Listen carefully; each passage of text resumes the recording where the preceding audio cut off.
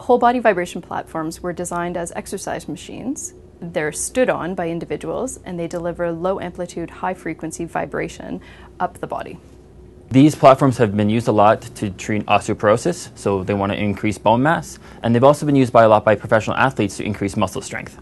Surprisingly, there's very little known about the effect of whole body vibration on joint tissues. The study used a basic research approach using preclinical models to determine the effects of whole body vibration on joint tissues.